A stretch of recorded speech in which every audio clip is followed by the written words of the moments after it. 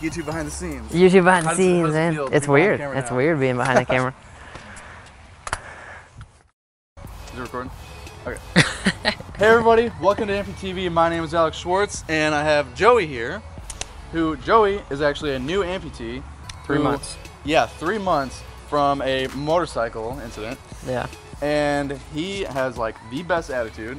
And the thing that's amazing is the reason why I know him is solely because of my videos. Because when he was in the hospital, he was looking up, because he had the option of amputating. So he was looking up other amputees on YouTube and Googling them, stuff like that. So he came across my videos and a couple others. And yeah, so he actually decided to reach out to me.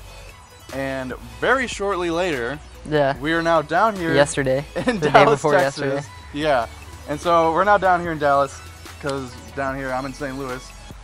And I was introduced to Jim, who's behind the camera right now. You can say hi, Jim. Hi. Hi. So, yeah, we're all here having a great time and just connecting, and it's really an awesome thing to be able to connect through social media because of some content that I put out a couple months ago. And yeah, I'm super happy that I was able to help him. And we have some clips now of us three kind of talking, and you'll be able to see the kind of connection that we're having here. So, check it out. Boom.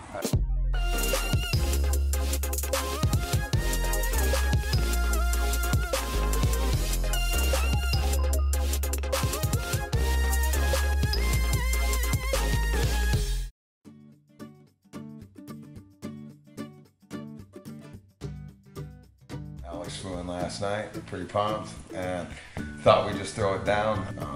We all know you got hit on a motorcycle. Yep. We all know that both of us did. Yeah. Yeah. Yeah. All right, so here you are. You have fibular hemimelia. Yeah. We all butcher that. And I texted him and I literally said, so you have tibular femur,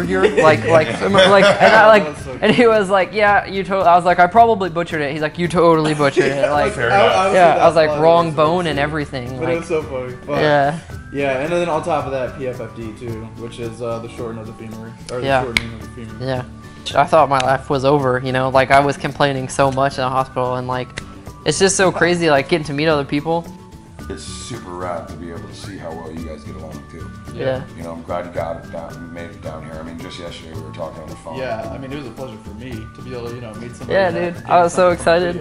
I literally was like, okay, so I commented, and I was like, he will not see this fast enough, and my freaking like heart was pounding, because he posted a video, I think it was like first time in like a couple weeks, 2 months, yeah. Yeah. So I was like, I hit him up on his social media profile, and I was like, dude, like, and he responded, and it was oh my god, like, and I was just like, I'm not trying to sound creepy, but will you like what's your phone number? Let me call you. Like, I'm gonna get this dude to call you too. Like, we're gonna conference call. Like, I promise you I'm an amputee. We can FaceTime if you want to prove I'm not a weirdo, which probably made it sound which probably made me sound more weird. Dig in the hole. Like everybody's got their family as a strong support system, but it's like your family, like they can only do so much, like they can never understand truly like what you're going through, just because, and you never want them to, because you never want them to have to go through what you've gone through, but at the same time, like you feel more at home kind of with other amputees,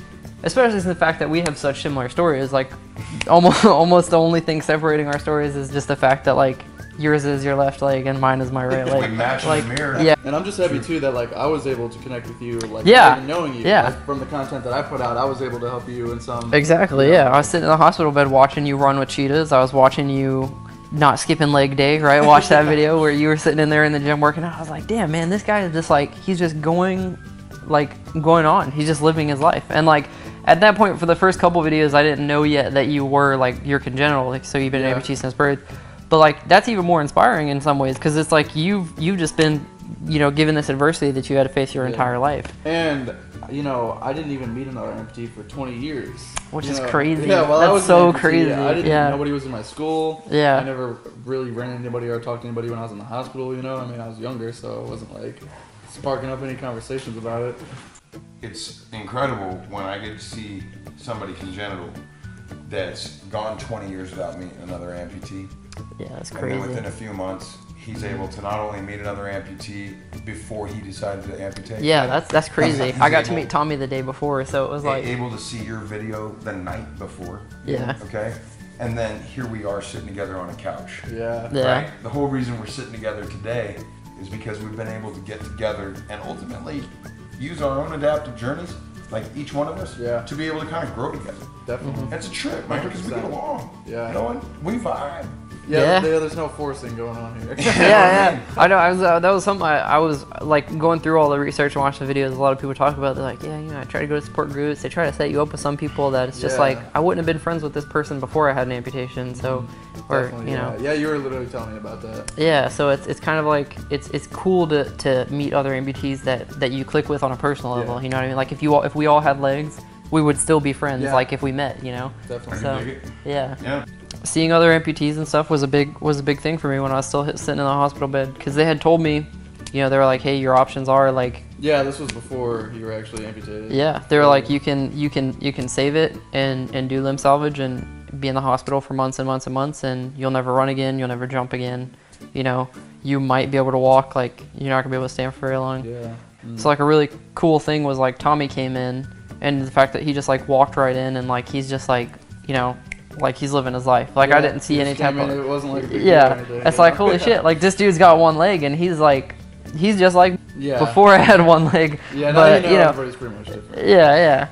But you know, then I saw that, and then that spun off like once I had made the decision to amputate at that point, and then my hours before I was up just all night because he told me, we talked around like 8 p.m. that night. My doctor was like, Yeah. you know, all right, so you've decided to amputate. I'm like, yeah. He's like, I'll get you in at 6 a.m. tomorrow. So immediately, you know, the first thing I did all night long, I didn't sleep. I did research, started looking up amputees online. I ran into you online, right? So watching your videos and watching how, like, you know, you're just like living life, and like, Yeah. and I'm over here thinking my life is over as Yeah. as a below the knee. It's a shocking, as a single blow in the knee. Yeah, it's as a shocking single thing, blow in the though, to knee. hear like, oh, you want to take my leg? You know what I mean? Yeah, and it was So, crazy. like- It was crazy. Not even just that. Like it was like, I had to actually come to that decision. You know what I mean? I had to be the Yeah. one to say that, because the doctors were like, yeah, let's try to save it, man. Like, you know, you got 2 toes that are twitching, so we'll cut those tendons and see if we can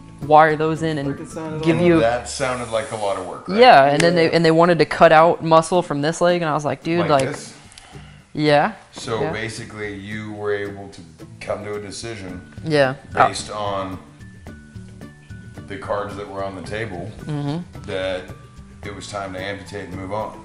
Yeah, and I saw that, like I said, I saw That's Tommy, okay. saw Alex, and then later on Tommy introduced me to you, and it's just like being able to see, even still sitting in the hospital bed, like what the doctors said too, they were like, you'll be in the hospital for like 18 months doing surgery after surgery, and like and even then, like if an infection happens, which I was actually already showing signs of infection in my leg, then they would have just, all that would have been for nothing. Like they would have just had to cut it off anyway, and like I would have gone through all that. I would have lost muscle in this strong leg, Yeah.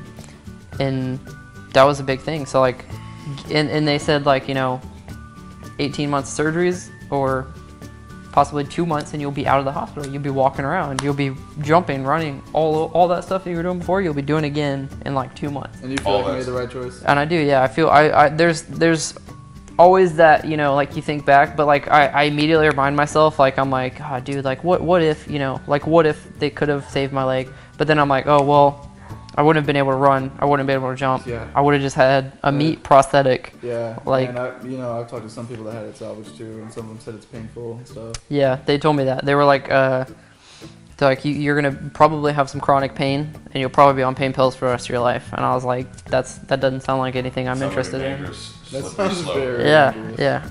And Okay, so from there, you amputated. I did. What's yeah. your amputation date?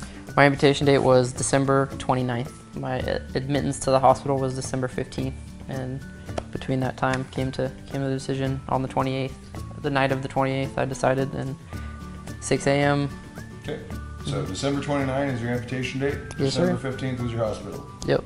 Half a month at a side. Yeah. You had plenty of time to sit with that one. I went through 7.5 months of that, and I promise you that 2 weeks later would have cut some time off, you know, my recovery. You know, I'd be walking a little bit longer by now. But it's the journey. It's the decision. And I'm grateful that you got to make the decision, because for me, I know that it's a big deal to elect to amputate. Yeah. I talk to people and they get to look at me and go, wait, you elected? Yeah.